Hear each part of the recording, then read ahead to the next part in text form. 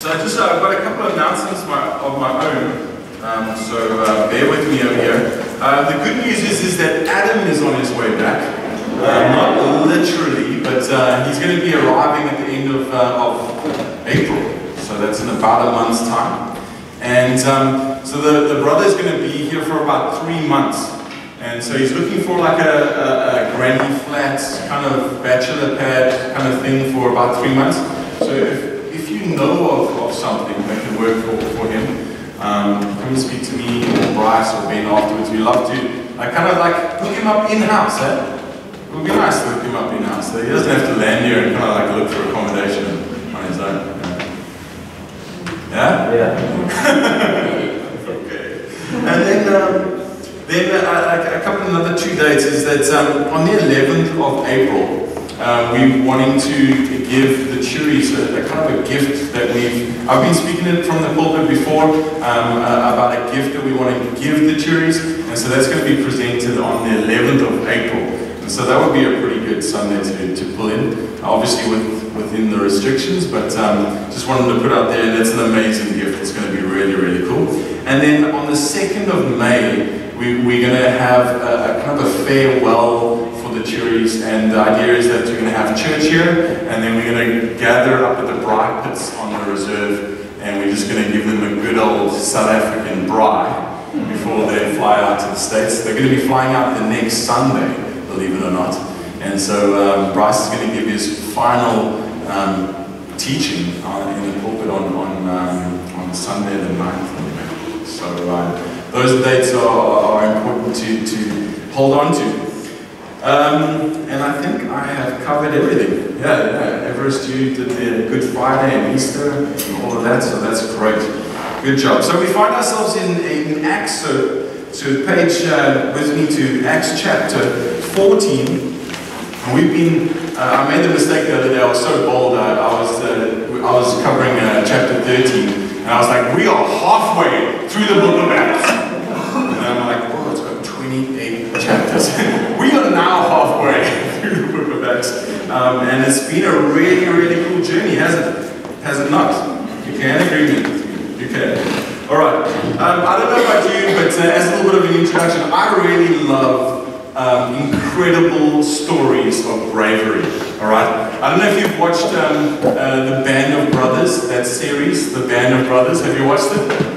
Of the 51st Airborne Division that kind of fly in the day before Normandy, and they drop onto the French shores. Oh man, it is an incredible series. Go and get it. I'm not getting paid for anything, but it's a really cool series. But I've got 3 stories for you this morning. I have 2 short ones, and then one that we're going to open up, which is incredible. All right. But the first one, I don't know if you. Let me just get it quickly because I'm going to need it. You guys know the explorer Ernest Shackleton. Have you heard of him? Yeah. He's the guy that there was a race to get to the South Pole, right? And I can't remember who beat him there, but he was gutted. So he was like, no, I'm not going to just get to the South Pole. I'm going to cross the whole Antarctica. I'm going to cross Antarctica. So listen to this incredible story. So Shackleton had wanted to discover the South Pole, but was beaten to that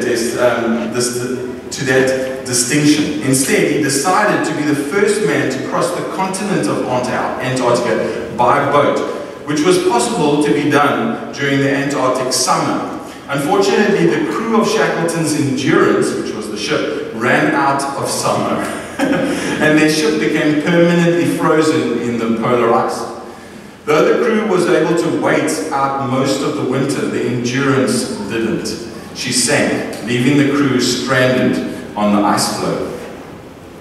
To make matters worse, the ship had drifted 1,200 miles off course while stranded. Shackleton packed his crew into 3 lifeboats as the ice under them began to melt and got them to safely to Elephant Island. Although Elephant Island was solid ground, it was still uninhabited and far from traders. They were pretty much stranded with no food. Shackleton loaded 4 of the most necessary crew into an open-air lifeboat and set off for a whaling station 800 miles away. So they were heading to South Georgia. He refused to pack for more than 4 weeks, saying that if the journey took longer, they would die anyway. The boat reached South Georgia, but it landed on the opposite side of the island, where the whaling station was not. So listen to this. And the water was too dangerous, so Shackleton took 2 of his men and made a 36-hour hike over the snowy mountain range to the whaling station on the other side. And from there, he organized the rescue of all of his men without a single fatality. Can you just gives you a little bit of goosebumps, you know what I mean? It's like incredible endurance, right? The last one is this Henry Irwin, right? This guy is a soldier. It really was. So anyways, he was a radio operator aboard a B-29 Super Fortress in the Asia Pacific Theater, which was like that World War II around Japan. And so during the 1945 bombing mission over Koriyama in Japan, a white phosphorus bomb which they were letting out just to let everyone know where they were, they prematurely ignited in the aircraft in the kind of the tube. And so basically this phosphorus bomb was like exploding inside the tube. And what happens with phosphorus, apparently it's so hot, it's like white hot, it can melt metal, right? And so as the smoke of this thing just came back up the tube and filled the whole plane, it's busy going down. And they're over the Pacific. Anyway, so in an amazing act of bravery, he picks up the bomb, right, in his bare hands. Well, he probably had gloves on, but he had, and he carries the bomb across the plane. Apparently, the captain remembers. He says, "Pardon me, sir," and the guy looks at it like this, and they open up the window, and he chucks the bomb out. By the time he had got there, it like burnt his whole face and his chest, his arms. And he fell just to the floor, and the rest of the crew, they thankfully could pull out of the dive and get back to it. And they landed the plane. The guy apparently was just like white in the face, right? Not the guy that had carried the bomb. They took him out. Apparently it took like almost a year for recovery, but the guy lived through it, right? You should check him out. Henry Irwin, incredible story of bravery, right? And we love these stories because they just they help us to endure, right? If this guy could do this, or I mean, that was a short-lived thing. I mean, well, it took him a long time to recover, sorry. But it was short-lived. I mean, for Shackleton, it was like days, you know, of endurance. But we're going to look at this incredible story of Paul and Barnabas, because they've been going through some gnarly adventures, right? They're going through Cyprus. They don't have any new believers until they get to Paphos. And they have to battle this wizard Bar Jesus, and then they get to Turkey, at the bottom of Turkey, and then they go up to Pisidia, and then they go up to Antioch of Pisidia, and then they are pretty much kicked out of the town, right?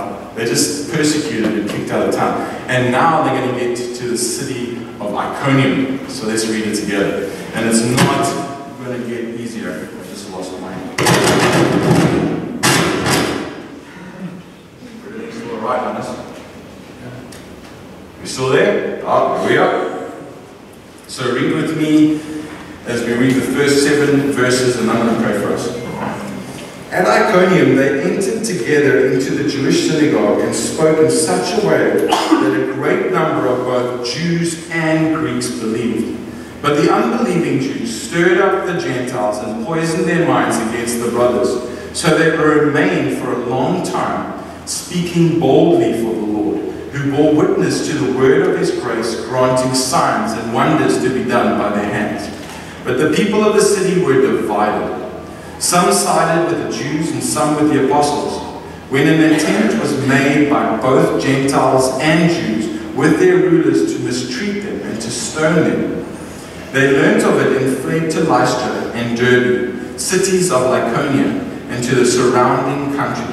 And there they continued to preach the gospel. Let's pray together. Father God, we thank you so much for your word this morning. We thank you that we can continue in your word, Lord. We thank you that we live in a country that it is safe to proclaim these truths, Lord. And God, we want to pray for spiritual discernment this morning. We want to pray for the mind of Christ to come into us this morning, God. I want to pray that you would be lifted up, that your word would be lifted up, and that you would illuminate it to our minds. And help me, Jesus, we pray. Amen. Cool. So Iconium is about 130 kilometers southeast of Antioch, so they're kind of like moving a bit down through Turkey towards the southeast of the eastern side. Yeah, I had to think about that for a moment. And they go to the local synagogue, which is kind of practice for Paul and Barnabas, and they say that they spoke in such a way that a great number was believed. And you're like, woohoo! Finally, a little bit of success on their trip, right? But the next verse tells us immediately that some of the Jews, the unbelieving Jews, had stirred up and started to divide the whole city. Right? And so you would go like, oh man, why do when immediately they get success, are they dealt with such somebody comes along and kind of breaks up what they've been building. And so the problem is that it's not just kind of like, oh, there's just believing Christians, and now all of a sudden it's personal, right? It gets personal. These unbelieving Jews actually poison the minds against the brothers. So this is against Paul and Barnabas. And so I don't know about you, but if you've maybe had some dealings with some people, and it's fine if in business where something goes wrong, you've worked hard with it and it fails. But when it gets personal, it gets serious. Would you agree with me? It gets a little bit serious. And so, and also for Paul and Barnabas, they're Jews, right? And these are brothers that they've gone out to kind of reach out to, and yet these are the guys that are fighting against them, that are actually turning others against Paul and Barnabas. And so, basically, this is a repeat of what happened in Antioch, and it's going to be a repeat on all of Paul's mission journeys. There's going to be these Judaizers that are going to rise up, and they're going to turn people against Paul, and it's going to be something that they just kind of have to do. But the incredible thing is that Paul and Barnabas don't go home. They carry on, right? And so they decide actually to say, I'm going to stay there. I'm going to stay a long time. Verse 3 tells us, so they remain for a long time. It's really hard here, but we're going to remain for a long time. Come on now, that's amazing. And so they hang out there because the new believers in this persecuting environment need to obviously be built up, right? And so they hang out there for a long time until they get word that the city has actually decided they're going to stone them, right? And so then they leave and they go into Lycaonia, which is near Lystra and Derbe, and they settle in the town of Lystra, right? What I forgot to actually mention over here is that it actually says when they stayed there for a long time, it says they spoke boldly for the Lord, who bore witness to the word of his grace, granting signs and wonders to be done by their hands. And so this word of grace can be translated into the gospel, right? They continued to speak boldly the gospel, right? The word of truth. And so the cool thing in that order is as they spoke the word of truth, God bore witness with signs and wonders. And that's a cool order to remember, right? Because it wasn't signs and wonders bore witness to the truth. It was the truth that bore witness to the signs and wonders. And so the cool thing is we can remember with Christ's ministry is that Christ had thousands of people following him, most of his ministry. But who were the ones that continued the ministry? 12 that had received the word of truth, right? 12 that he had discipled, right? And it's amazing, they saw plenty of signs and wonders. But did they stand with Jesus? Today we have Palm Sunday, right? And we're going to have a bit of our own Palm Sunday in this story too. But there were many people lining up the streets wanting to make him king, right? That was Palm Sunday. What happened on Good Friday? From make him king, crucify him, right? And so signs and wonders aren't necessarily, the kind of the concluding evidence of your salvation, or it doesn't necessarily lead to salvation. So anyway, so they go into Lystra, and they continue, and I don't know if you realize in this piece is that they weren't very popular while they did this thing. they had half of the city that really loved them and half the city that hated them, right? But they just kept on going. And I don't know if you've been following some of the Christian media, but we've got friends called Andries and Koya. They own a wedding venue out in Stanford called the Loftebos. And it's an amazing testimony. So they were approached by a couple from the GLBT community and asked that if they could get married. And so, being Christian, and they believed that God had given this venue for them, for the glory of God, declined to marry them, right? Feeling that it was against their convictions, and God's given the marriage between a man and a wife, right? It didn't make them popular. So, the South African Human Rights Commission dragged them to court, right? And anyway, there was a court case going on. They continued.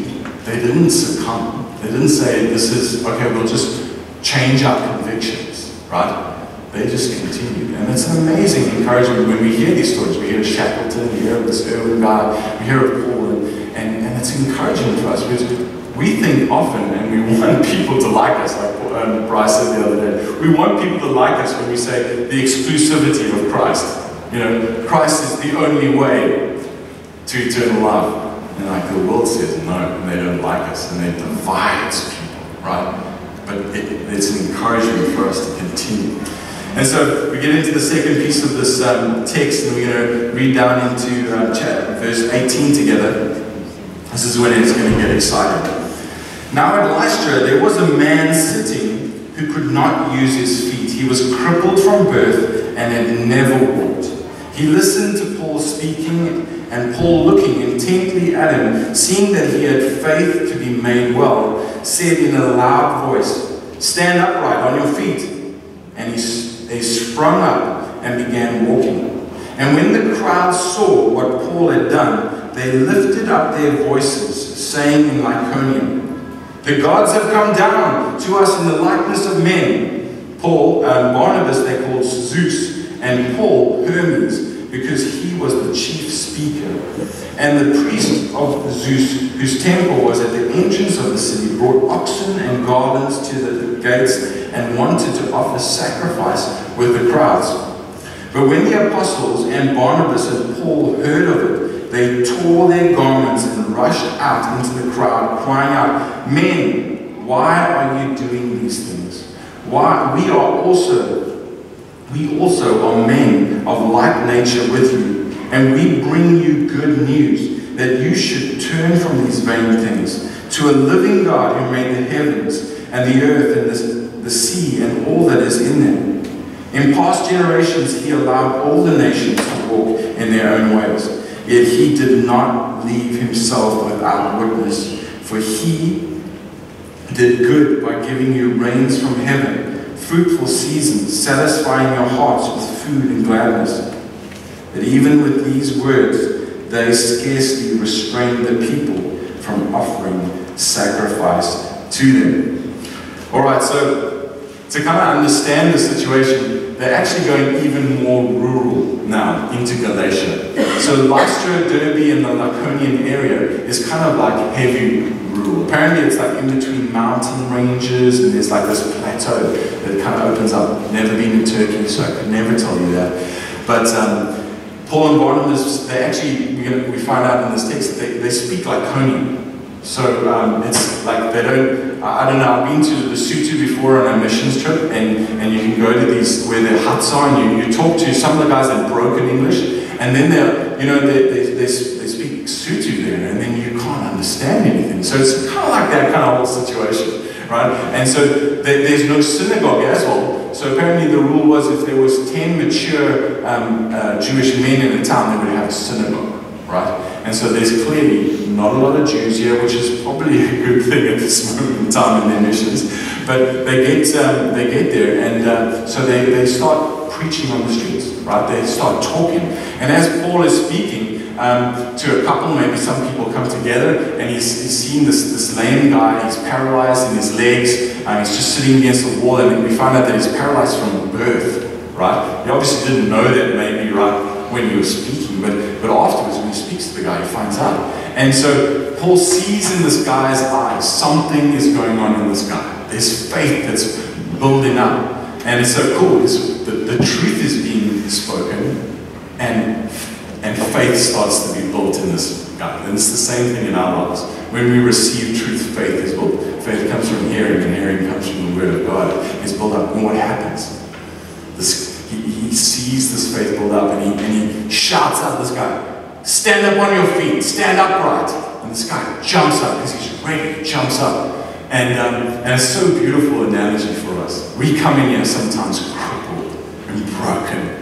And what do? We hear the Word of God, we get built up, and we leave less crippled than we are before. But what happens is that this whole town erupts in Lycaonia, and they are shouting at the top of their voices, the gods have come down, right? The gods have gone up. And I forgot to mention that they're predominantly a Greek society. So they've been ruled by the Roman world, but they have held their Greek kind of understanding and their Greek gods. And we all know kind of some of the Greek gods, gods of Hercules and what's it, some of them, Hermes and Zeus, but they say the gods have come down. And apparently there's a legend in this area that they used to tell us that Hercules, Hermes and Zeus had previously came down, right?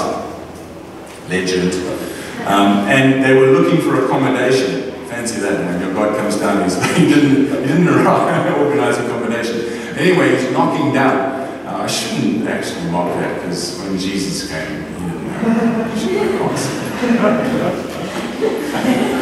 Anyway, so he's looking for a couple, they're not. So every time, I'm sorry, there's no place for you, right? Until this old couple takes them in, right?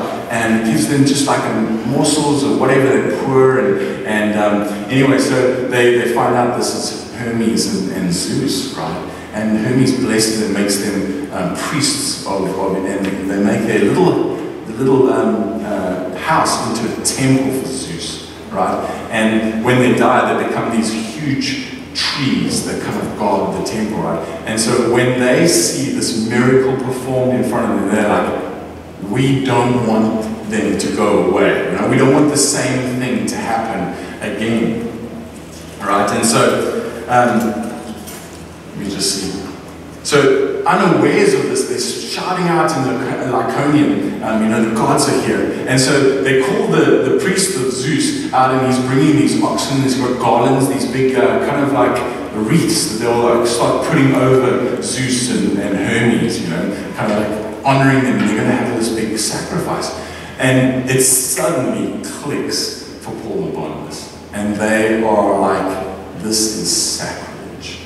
You cannot worship us. And so they run into the crowd and they are begging them. They're saying, please don't do this, right? Paul is pleading with them. He says, we bring you good news. He says, we are like nature, that you should turn from these vain things, which is idolatry, idols, things that, to the thing that is, to the living God, who made the heavens and the earth and the sea and all that is in them. And in past generations, he allowed all nations to walk in their ways. Yet he did not leave himself without witness, for he did good by giving you rains in heaven and fruitful seasons, satisfying your hearts with food. And so he's appealing to them in creation, right? Because they have no realization of God. He appeals to what they know of creation. And God's actually been good to you. He appeals to them that God is creator. God is their provider, right? And God is merciful, because you've been worshipping these vain things. And so, what is going on here is the question we want to know, right? These Lycaonians are idol worshippers, right? And what do we know from Psalms 115? What happens to idol worshippers is that they become like their idols, right? They become blind, they become deaf, they become mute, they become even like unable to walk, right? Unable to do anything, right, of any value. So the Lycaonians, in Psalm 115, it says, in verse 4 to 8, it says, their idols are silver and gold, the work of human hands. They have mouths, but do not speak, eyes, but do not see. They have ears, but do not hear, noses, but do not smell. They have hands, but they do not feel, feet, but they cannot walk. And they do not make a sound in their throat. And then verse 8 says, those who make them become like them, so do all who trust in them. So what Paul is, there's this crazy story in India, right? These Indian priests, about, I think there's 50 of these Indian priests, are moving this massive statue of Buddha, right? Down a river to a new location, right? And while this statue is on this barge, right? The statue starts to teeter over and starts slipping, right? And it's going to fall into the water. And so 10 of these guys start picking up the statue and trying to keep it up. And 10 of the men, eventually the statue falls over, breaks the barge, drowns 10 of these priests, right? And it's such a sad thing because they're moving the statue, they can't move itself, right? It can't swim, right? And it goes, and when we worship idols, it sinks our boats, right? It takes us down. That's the story of that story, right?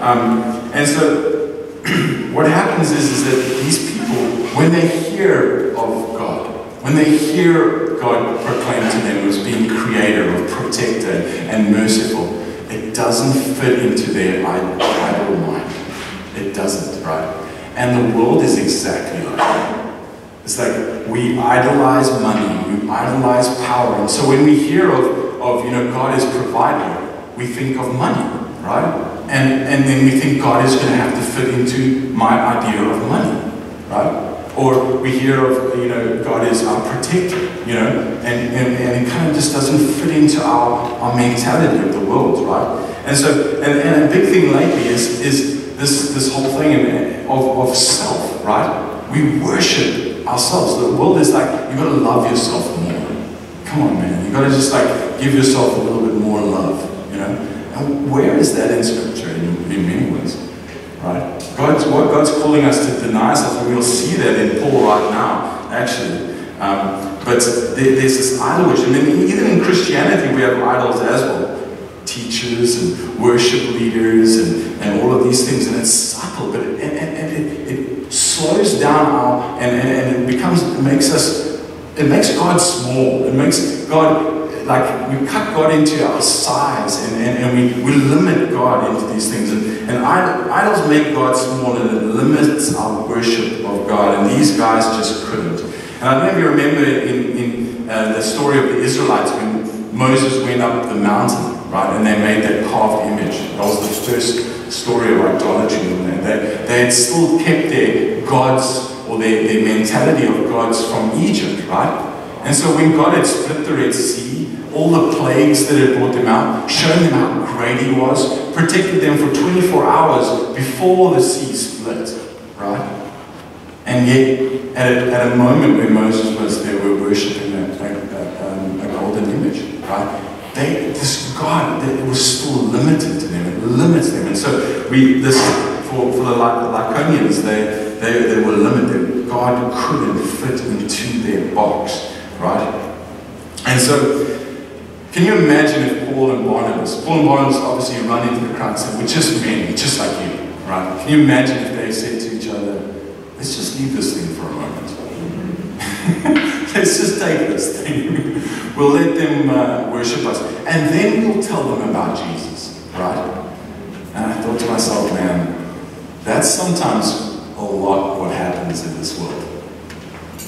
And sometimes I'm like, hey man, have you listened to this guy teach? Have you listened to this guy? You got to listen to this guy. This guy has got it. I thought to myself, man, that's idol worship, right? It's subtle, right? It's subtle. But it's like going, you come to this guy and he's going to tell you about Jesus. You know what I mean? And meanwhile, we've got Jesus right here in the pages of this book every time we open it up, And so, amazingly, they try. And if you imagine, they could have just enjoyed it for a while. But as soon as the guys come from Antioch, and we see in the following verses, in verse 19, because people are fickle, right? And let's just read what happens to them. Verse 19. But Jews came from Antioch and Iconium, and having persuaded the crowds, they stoned Paul and dragged him out of the city, supposing that he was dead. But when the disciples gathered around him, he rose up and entered the city on the next day.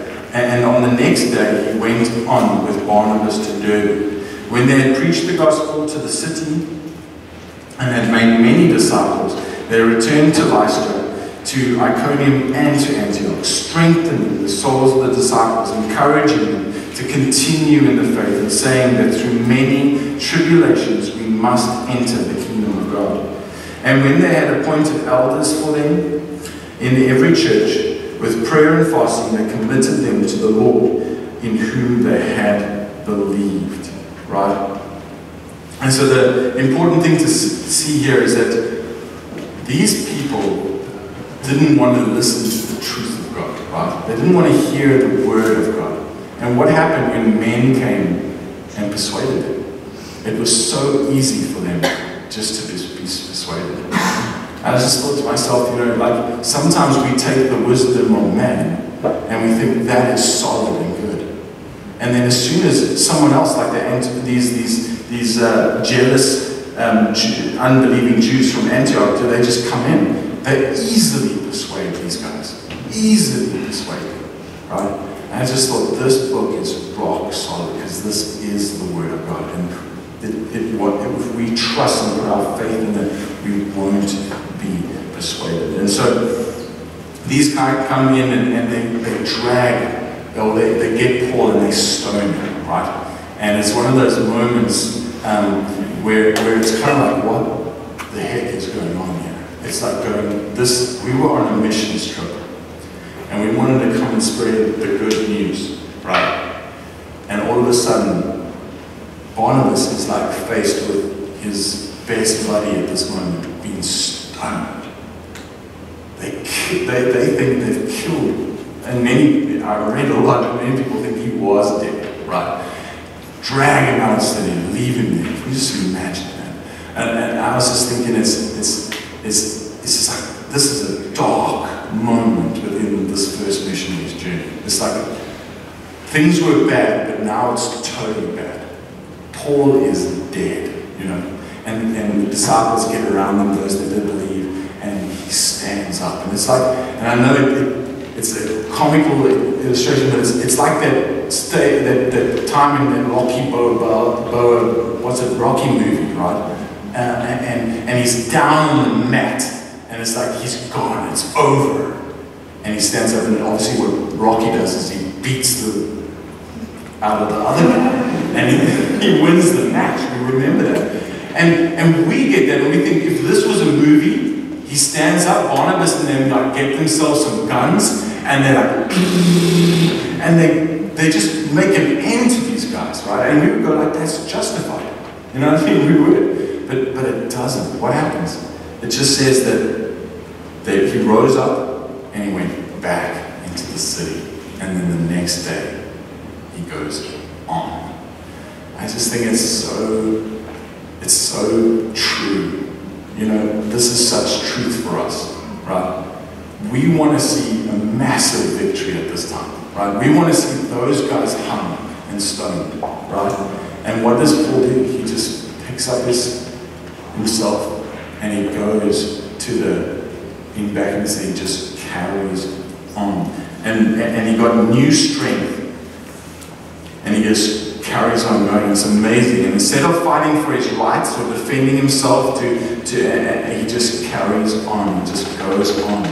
And so in verse 24, they make more disciples, right? And now it's ending towards the end of the trip. They're going to start going back. Verse 22, it says they returned to Lystra, they returned to Iconium and Antioch. Can you imagine returning to these places, right?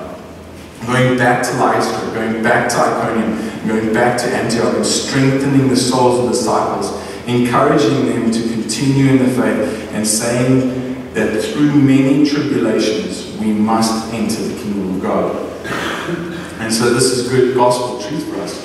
This is like through many tribulations we must enter the kingdom of God. And Yeah, the truth is that the kingdom, the way into the kingdom of heaven is narrow and it's bumpy and it's through ditches, right? And there's this cool story of John Wesley, the famous hymn writer. So the story is told about John Wesley when he was young. He met a village bully on this narrow road in their carriages, right? And the village bully knew John Wesley, right? And they kind of like eyed up one of those kind of like those what's it called, kind of showdown kind of thing, right? And this guy was like, he just kept in the middle, and so gladly, you know, John Wesley pulled out into the ditch and he kind of just waited. The guy came in, and as this bully came by, he says, "I never turn away for fools." John Wesley shouts out, "Neither do I!" You know? And so the whole thing is, I'm not going to let this thing go down. I'm going to turn down into this ditch, and I'm going to carry on, right? And so it works out like that for most of our lives, and God calls us where we are and where we are called to. We might be moms, we might be dads, we might be businessmen, we might be doing many kind of things, and we get beaten up by this world. It's the truth. We get beaten up by this world. And we get knocked down, and sometimes we feel like we're dead beat, man. We've just been stoned out there. But what does God do? He's so faithful with picking us up and giving us the strength to go on, right? And so in many ways we might just go like, where is the victory in God? Like, I thought there was victory in this thing. Like, where is the justice in this thing? Is this thing just the 99 rounds of me just getting beaten and beaten and beaten, you know?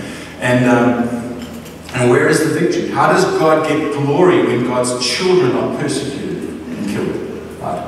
And this is the close thing to me in my journey in life, right? When Rena and I had our second child,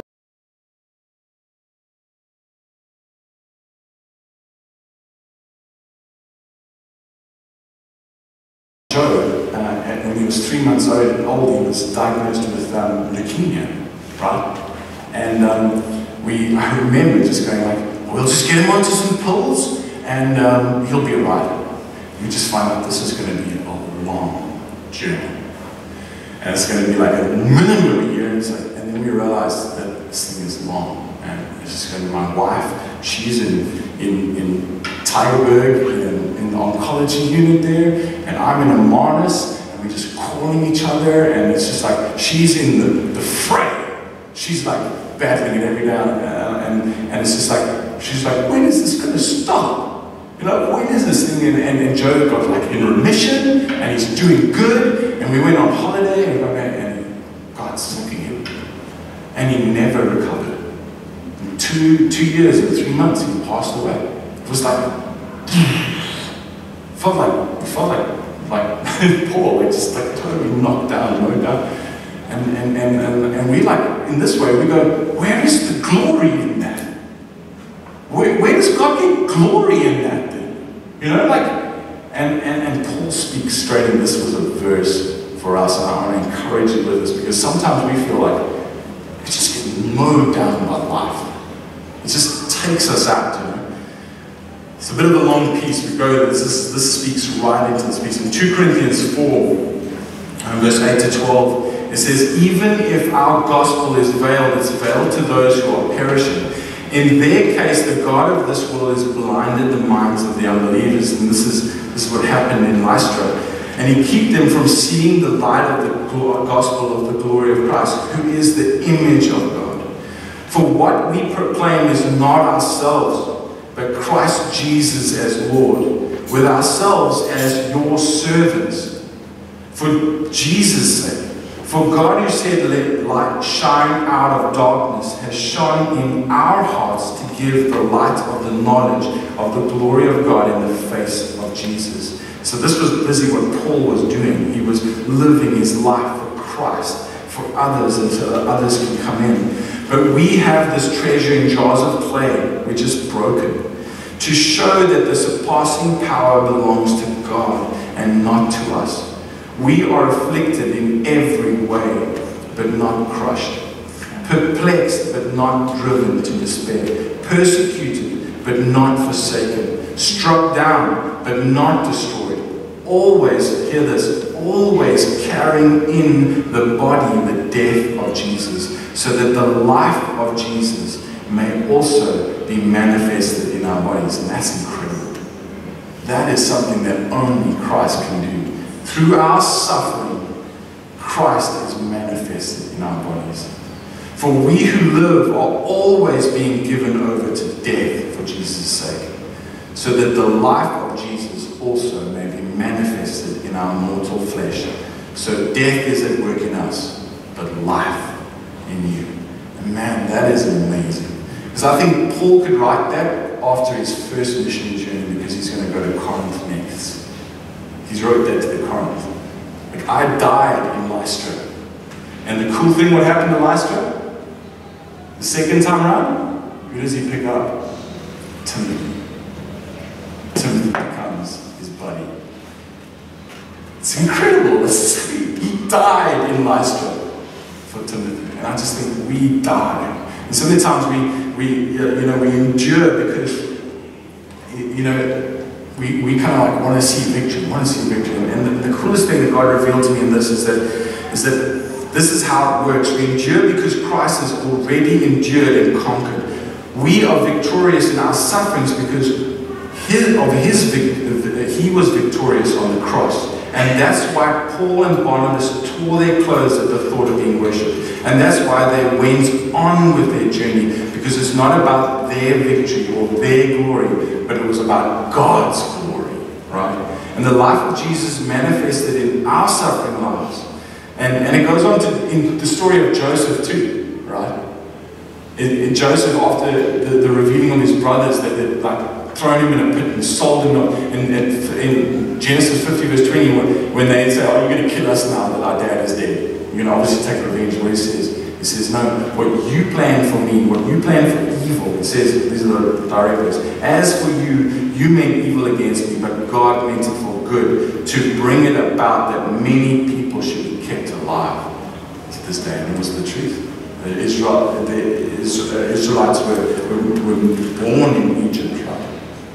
And so we're going to finish up in these last couple of verses. Thanks for bearing with me. But then verse 24 says, "And as they passed through Pisidia and came to Pamphylia, and when they had spoken the word in Perga, they went down to Attalia.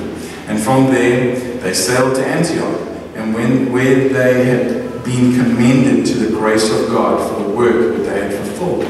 And when they arrived and gathered the church together, they declared all that God had done for them, and how he had opened the doors of faith to the Gentiles. And there remained no little time with the disciples." And the cool thing that is in this is that they declared all that God had done, with them. And it's amazing. It's like they had done a lot, but it was like it was all God. It was all God. And I think that's the testimony in our lives too. It's like we persevere and we push through for the glory of God. But like Paul says, it's like, I worked harder than all of the rest. It was not me that was working, it was God. Christ who was working in me and through me, right? And they strengthened the church. And that's the cool thing when we get missionaries back, They get to stand up here and they go, "Oh, I was beaten and I was..." but they were here, but God was good, and we preached the gospel here, and what happens in our house? We go, "Let's go."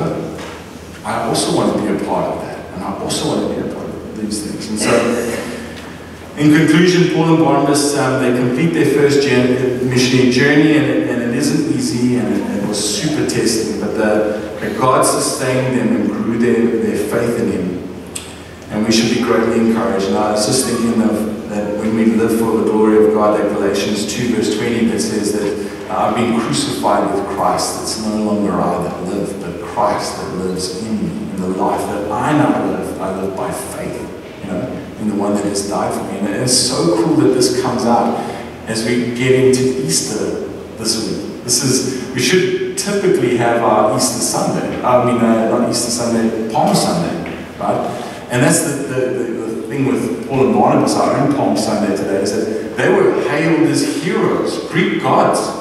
And then the next day, they're stoned, right? Or Paul is stoned. And Jesus was the same. Jesus came and they wanted to make him king. And then on Good Friday, He's hung on a cross for us and for our sins. And so, as we're going to get into this and go to the communion table, I want to encourage you, whatever God has like pinpointed in this message, and whatever God has kind of spoken to you, take it before Him. Take it to the table and ask the Lord to do what He wants to do in our hearts around these things. And so, and I'd like to, as we worship, maybe some of the leaders, I think it would be great, Chris, if you could also, but I just thought the cool thing when Paul was dead, what happened? The disciples gathered around him. And I don't know, I presume they were praying. And it would be cool. I think it would be great. I'm going to be up here, and Chris is going to be up here, and during the worship time after communion, if you want to come up for prayer and brothers pray for you, I think it would be great. So let's close in prayer. Father God, I thank you for your word this morning and these gospel truths that came out from this word, Lord, and we ask that you would make us steadfast, Lord, because it's hard in our lives, Lord. We go through struggle, difficult times, Lord Jesus, and there's illness, Lord Jesus, but there's also just partners that we struggle with, Lord, or there's bosses, or there's financial, or there's economy, Lord Jesus, and Lord, we want to not look to the idols, Lord. We don't even want to look to man, Lord Jesus. We want to look only to you, Jesus, for our strength. And God, so help us, Father God, as we do this, Lord, as we do this thing called life, Lord. We need your strength. And we need you to help us to just carry on, Lord. And so we ask for this now. And as we go to the table, Lord Jesus, we pray that we would see that the victory is in you, Jesus. You've already conquered the grave. You've already made a mortal kind of slaying of the enemy. He is about to be done for. And you've dealt with us, Jesus. And so our lives we can persevere because of you, Jesus. And so we thank you now. We pray this in Jesus' name. Amen.